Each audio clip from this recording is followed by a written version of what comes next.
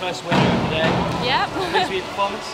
Yeah, you know, 1 metre is quite an easy board, we would say. It's sort of just the lead-ups, but sometimes the easier dives are the harder ones to do, harder to get right.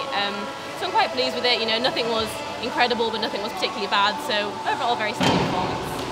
How does that set you up for the rest of the weekend? Obviously, it gives me a bit of confidence. Like, okay, if I can do that, I can do whatever I want. But I've still got to take every day as it comes, take everything as it is. You know, there's different people in 3 metre, different people in synchro, so you know, just got to sort of take it as it comes.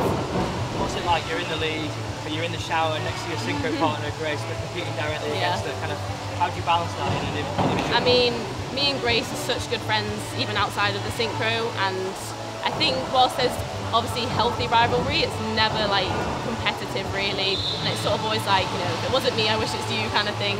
And it's good to have Grace there, because if we're competing against each other, we're pushing each other, and the more we push individually, the better we are together, so it's a good thing actually. This meet as a kind of stepping stone towards the rest of the season, what are you looking forward to? Obviously we've got sort of the World Series at the end of February, which is quite exciting. I mean, there's lots going on this year. I don't really know, to be honest with you, but I've got to take every competition as it comes.